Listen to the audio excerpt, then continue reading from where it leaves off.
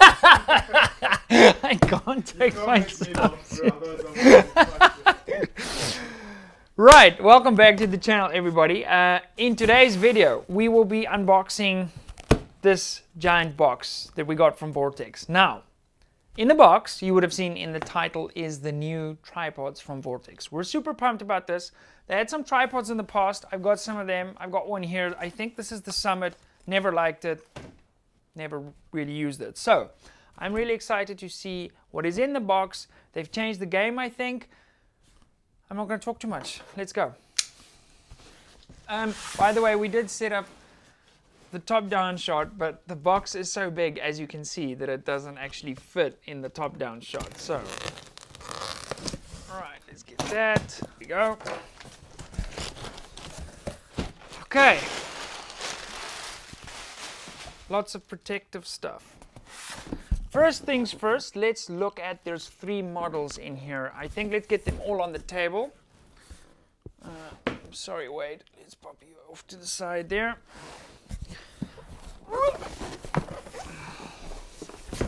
Woo. I should have just done that from the start.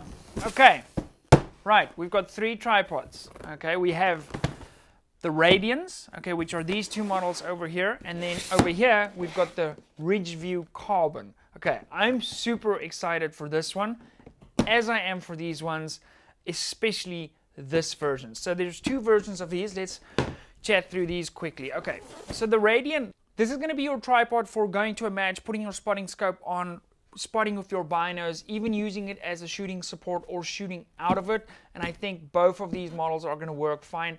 Personally, I'm going to go for this option, which is the option with the leveling head. So let's get these out the box and show you guys what we have in the boxes. Okay. Both models. Sorry, I'm going to have to just clean up a little bit behind me. That was a little bit louder than I was expecting it to be. So both models come with this super cool handy dandy carry case, okay, just to make it easier for chucking them into the back of the truck. So let's start with the leveling head model first. Now I believe this one has a load capacity of 44 pounds, which for us in South Africa is about 20 kilograms, which is a lot. Okay, so you could put a heavy rifle in on this and it won't be a problem. Okay, I'm gonna pop the carry case. Let me just make sure that there's nothing left behind in here. Okay, and that is why we stuck our hand in there. There's more stuff. Okay, so as you can see, super steady, and it looks really nice. I like the little decals. This is my first sort of hands-on. I briefly opened them. Full disclosure, when you get a giant box from Vortex and it's been sitting on the shelf for about a month, I had a tiny little peek, okay, and I figured some stuff out. So first of all, off the bat, I really like the fact that this whole sort of leveling head can click on and out by simply pushing this button here on the side, and it pretty much unlocks this whole leveling head like that. Okay, so I think that's super cool. Now the difference between a leveling head and a ball head, I'm going to show you guys that by pulling this guy out.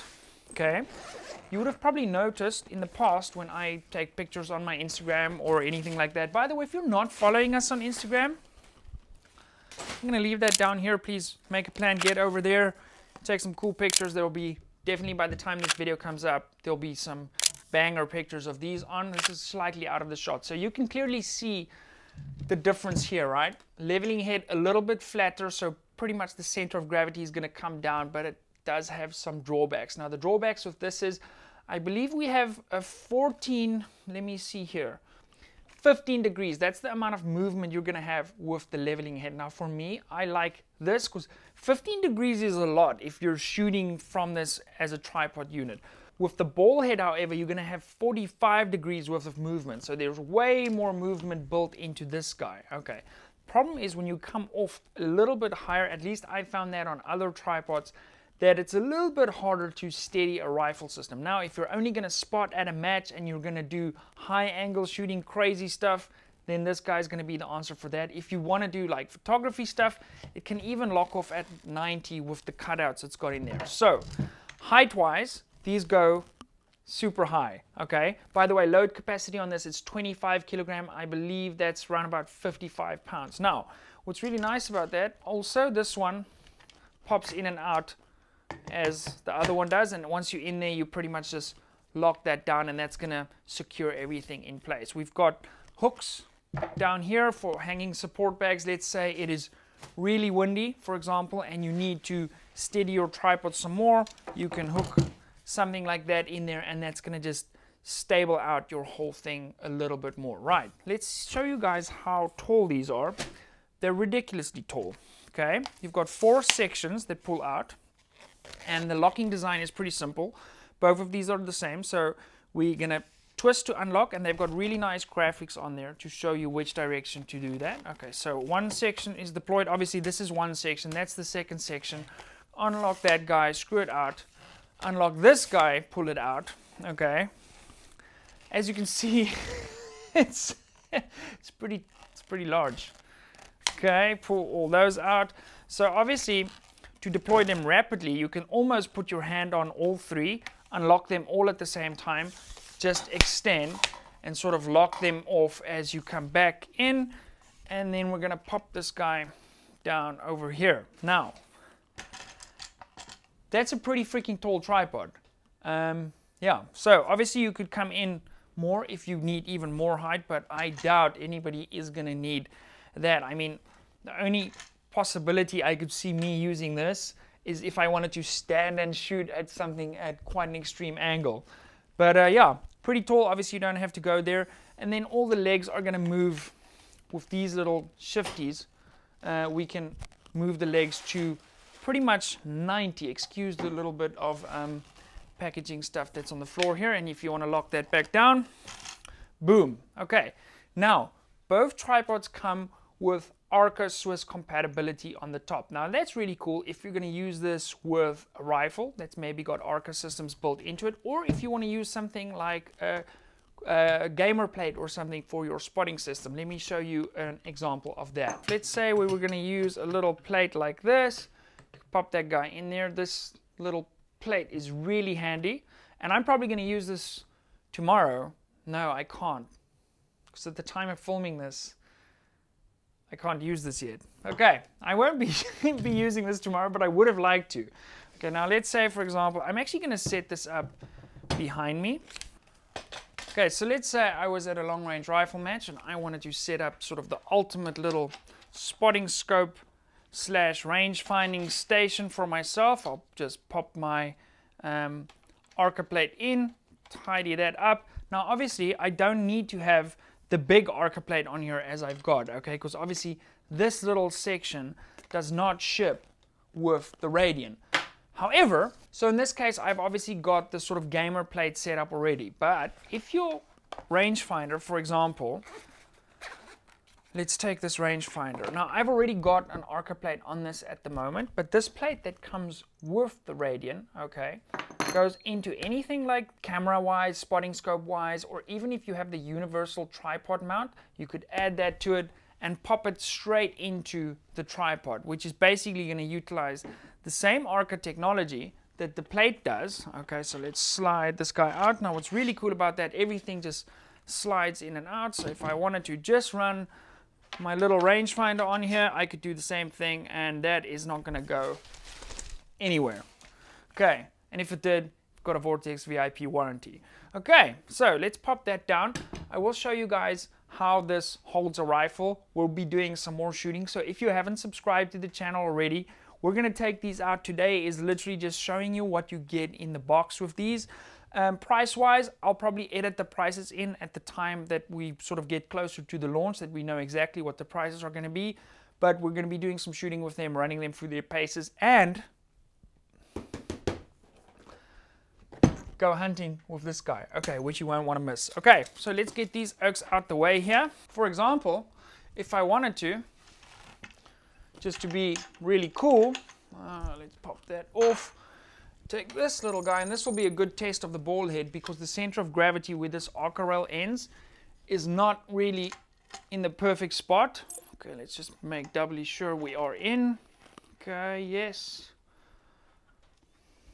Okay, get some tension on that guy, and that is rock freaking solid. Okay, if we undo this to do some panning, okay, boom. It's like magic. Okay, now let's have a look at the ridge view. Now, earlier today I showed you guys, oh no, wait, we can't get there yet. We have to see what the little bits and pieces were that were in here. Okay, let me feel. Is there a little zip? Ah, there's a little zip. Oh, it would probably help if you open the whole bag. That would probably make our life a little bit easier. Now, we are greeted here with a little zip. Okay, and inside we've got a nice little carry strap. Got some instructions. Okay, and we always read these. We just do it off camera because, you know. By the way, I didn't show you guys that, but the feet, okay, you get rubber feet on the tripod, and it also comes with spike feet, which I think is a really, really cool thing if you're shooting on hard surfaces like concrete and stuff like that. This may be a really cool addition. Okay, and then obviously you've got your little tool pouch. It's not actually that obvious, but it is really cool that they give you a complete little tool pouch, and it's always with you. So you put all your little things in there. It's in the handy dandy carry case. As your condition changes and you maybe want to use the spike feet, swap them out for the rubber feet, and you're good to go. Let's put these in because we don't want to not read them down the line. Now let's jump over to the ridge view. So as I said earlier, with the little summer tripod, it was really flimsy, and I think this guy is going to change the game for us when we go hunting. You could probably take one of these with hunting. They are a little bit heavy, but they're not designed for going hunting. Okay, now I hunt with a match rifle in a chassis system, so what would an extra bit of weight would make no difference. Okay, so we've got some packaging on the top, or just a protective foam. Let's pull this guy out. Okay, now off the bat, you can feel that it's significantly lighter. And then those guys, nothing else in the box. Now immediately the first thing I'm noticing is there's sort of a different carbon weave. Here we've sort of got that spiral design, okay, which is cool. And it definitely folds up way smaller, and it's going to be perfect for putting in the side of a hunting pack or something like that. Okay, so these hold the little legs together so they're not flailing on you. What's nice about this one, which the other ones don't have, it's got a little arm for aiming whatever spotting device you're using. So if we take this guy off here, okay, let's pull this guy out. Okay, get our spotting scope back. We're going to be able to put our spotting scope in there, click, tighten that guy up. And I can even change the angle on this guy if I needed to. Okay, so this little lever on the left here is going to allow us to get a little bit more vertical height if we need that. Now this handle here is something called the pan handle. For our viewers in Oklahoma, this is for you. Okay, so as you adjust that guy, that's going to allow you complete control, sort of 360 or 3D rather, of the optic. Okay, obviously we haven't leveled this out because we just wanted to get it set up here, but that's going to allow us to find game. It allows you to control the friction nicely, so if you're gridding out an area trying to find animals, then that's going to be the way to do that. Let's see how tall it gets. I think it's tall enough that you can actually stand and do your glassing, which is really cool. Okay, always make sure your arca is clicked in. Again, we're going to have three sections in this one actually, so section 1, section 2. And because section 1 is quite long, okay, that means all the other sections are quite long, and it's going to result in a taller tripod. I do not need to push the spotting scope into one of our lights over here, because that is not going to do well. Okay, let's get that guy out. Make sure we're locked off. Locked off. Always check your locks, because when you put them down and you walk away, then all of a sudden you could have a problem. Okay, so this is tall enough where it's almost too tall. It's too tall for me basically, but I'm not the tallest person in the world. Yeah, so there we go. 1, 2, 3 new tripods to have a look at. These tripods are available now. Speak to your closest Vortex dealer. I'm super pumped. Make sure you're subscribed. We're going to be doing lots more videos again for some cool content on these. Check out my Instagram, Impact Shooting without the G. I thank you very much for watching. Please subscribe if you haven't already, and I'll see you guys in the next video.